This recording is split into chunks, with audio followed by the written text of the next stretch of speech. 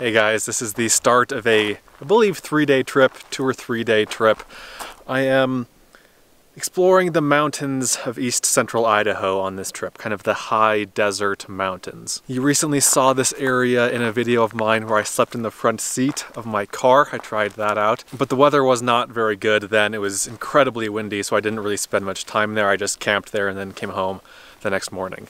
On this trip, we're spending a little bit more time in this area. We're going to be hiking over this way to a lake, hopefully a scenic lake that's a nice spot. Maybe we'll do some fishing while we're there, and yeah, I'm excited to explore this area. The lake that I'm hiking to is, I believe, about 2.5 miles away. I have to kind of go up and over a ridge. I think I have about 1,000 feet of elevation gain. Looks like there's a little cave up here. Let's go check that out, see if it's worth exploring.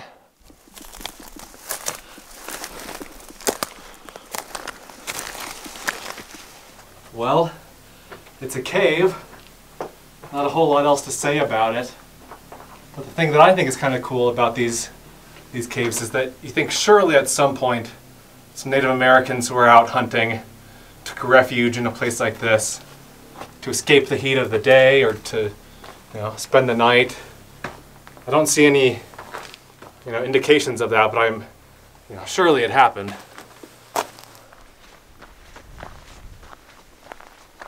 Looks like we have an old cabin here. This would be such a cool area to have a cabin. It's so just out there and remote.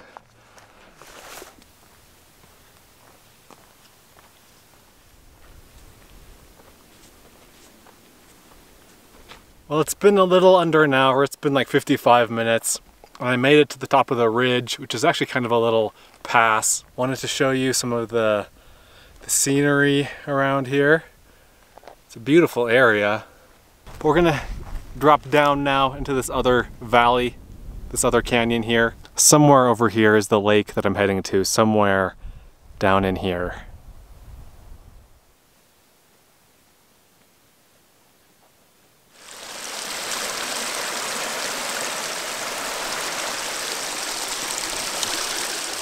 All right, we made it. The lake looks beautiful. Nice little spot.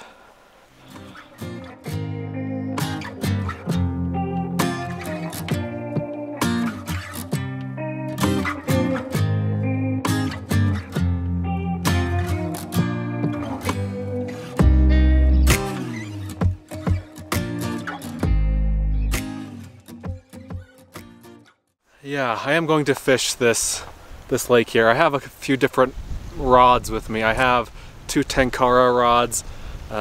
This is basically fixed line fly fishing. There's no reel. This is my preferred way to fish. If I catch multiple fish, I will show you guys the first one here, and you can check out the rest on my Tenkara channel, and I'll put a link to that video in the description. Oh, got one.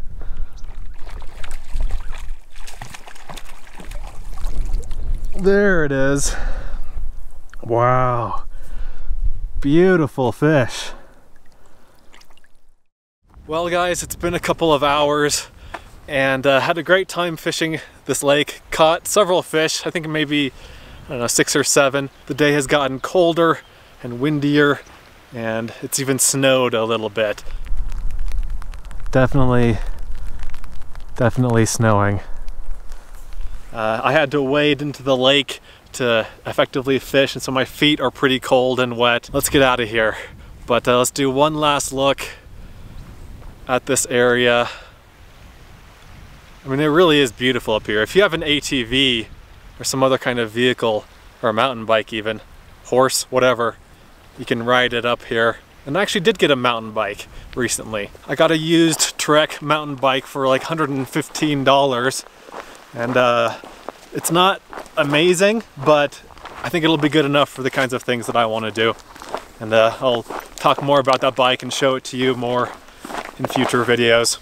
Anyway, I'm gonna hike back to the car now. I'll see you guys, maybe not back at the car, but at wherever our next destination is.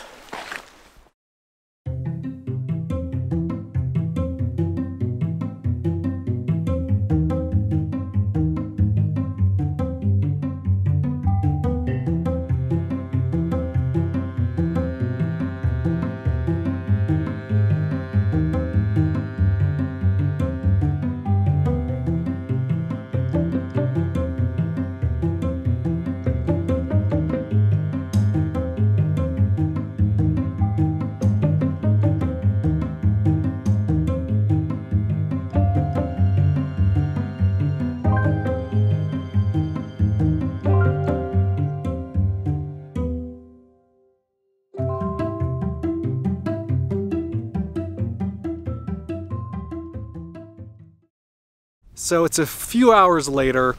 To make a long story short, I've been scoping out different areas, driving around. I didn't really have anything planned, and so I just kind of drove up different canyons and that kind of thing, did some exploring.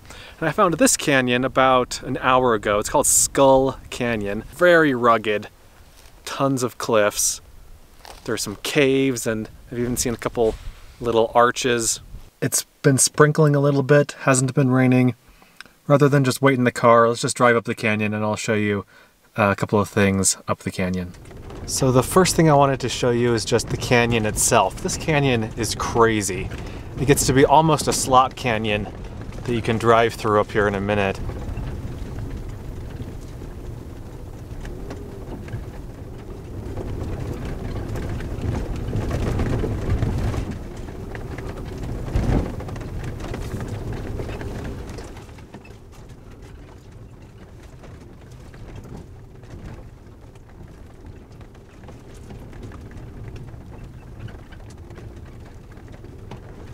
All right, and now the canyon opens up a little bit.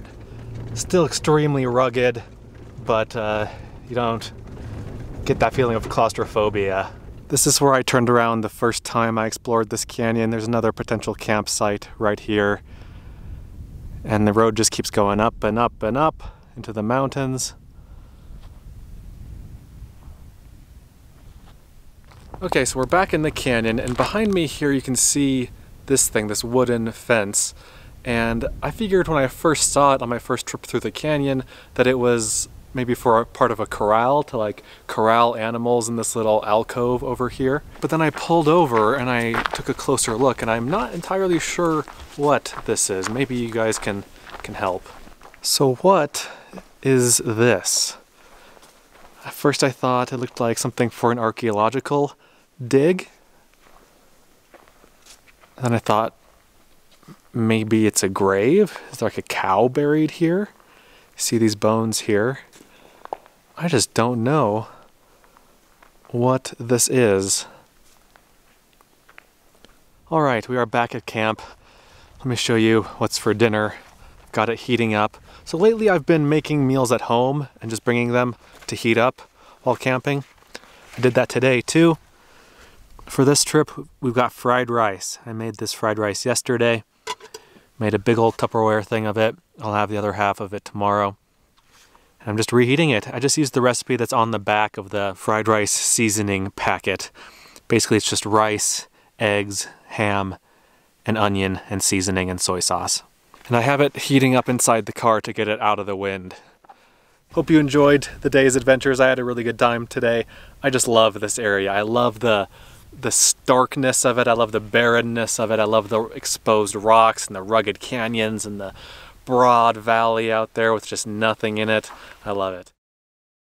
Good morning, everyone. It's a bright, chilly morning, but it'll be a nice warm day today. Slept great last night. Got 9 or 10 hours of sleep.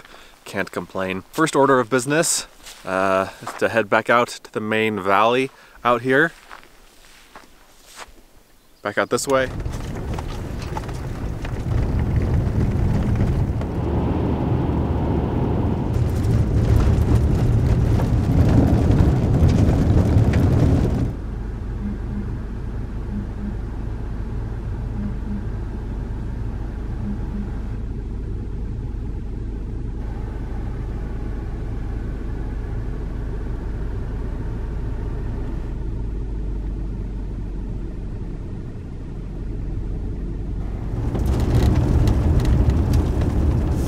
So this area is really remote and very sparsely populated today. Like there are some ranches out in the valley, but otherwise it's pretty isolated, not a whole lot of people.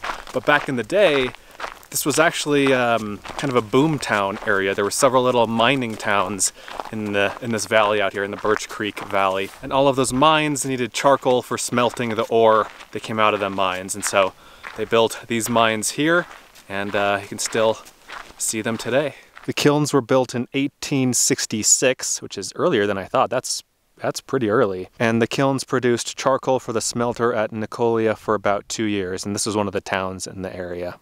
12 of the kilns were torn down, and the bricks were used for other buildings in the Lemhi Valley and the Snake River Plain.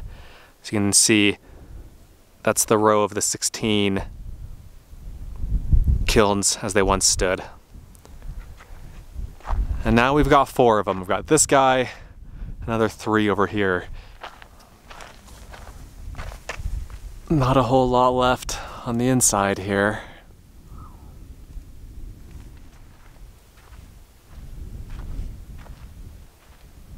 "40 or 50 cords of wood cut into 4-foot length chunks were placed in here at a time, and then basically the openings are mostly covered up, and then the wood is allowed to burn, and because there isn't a lot of air, the wood doesn't burn completely, and that creates charcoal. And once it's been thoroughly heated, then the openings are opened back up again, and the charcoal is removed to the smelting plants at the mines. I really enjoy seeing little bits of the Old West like this. You can only imagine what this area would have looked like 150 plus years ago. It would have been very different, but in a way that is kind of the opposite of how these things usually go. Usually you look at a place now and there are a lot of people and you think, oh, I wonder what it was like with no people. But apparently there were like tens of thousands of people living and working and mining in this valley. And there are not that many out here now, so would have been interesting to see this place in the mining heyday. Well, it's lunchtime now, it's about 1:15, so let me show you what I have in the fridge. We have some grapes, gonna snack on some of those, and then kind of a cheese and meat platter.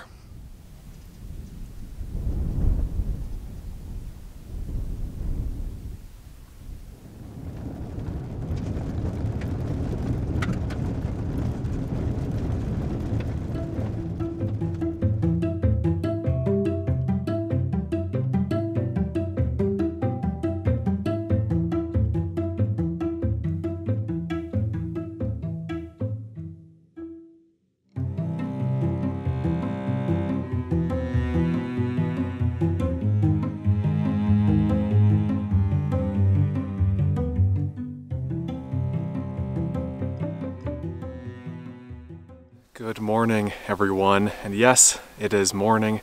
It is the next morning. I didn't really have much else to show you guys yesterday, and then when I drove to this campsite, it was raining, basically, and then it snowed, so it just wasn't a great time to fill you in.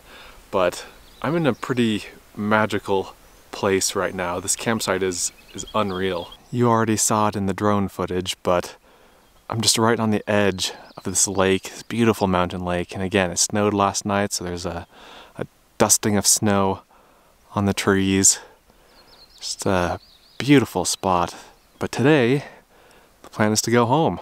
I'll drive out of here, drive back down into the valley below to the town of Leadore, Idaho, get gas, and then drive home through Montana. I'm not going to stop anywhere, I don't think, in Montana. Anyway, let's hop in the car and get out of here.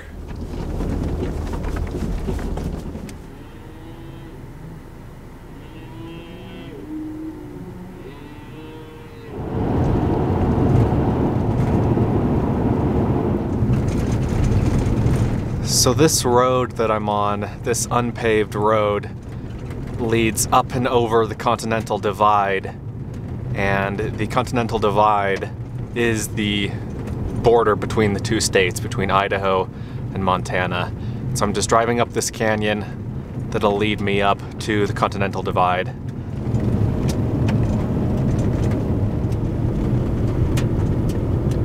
All right, we are at the top here. It says historical site, and then Bannock Pass summit. Except that I think this sign over here, I think that's where the historical marker sign was, but it's not there anymore. But I think the sign probably would have said something like the early Native Americans used to use this pass to go between the valleys on either side. And here is our first look into Montana. What do you know, it looks the same as Idaho. And again, this is the Continental Divide here.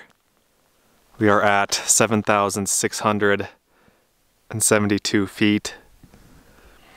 And so that means that on the east side of the pass here, out in Montana, all the water, all the streams, all the rivers here, they all flow east and south to the Atlantic, or to waters connecting to the Atlantic. And then over here on the Idaho side, all the waters out here flow into the Pacific and waters connecting to the Pacific. I'm gonna stop talking in the video here. From here on out, I'm just gonna show you some of the landscape of southwestern Montana as I'm driving through it, and I'll play music or something like that. But thanks for watching. Hope you guys enjoyed this 3-day adventure. Let me know what your favorite part of the video was. Let me know what you think. I'll see you guys in the next one.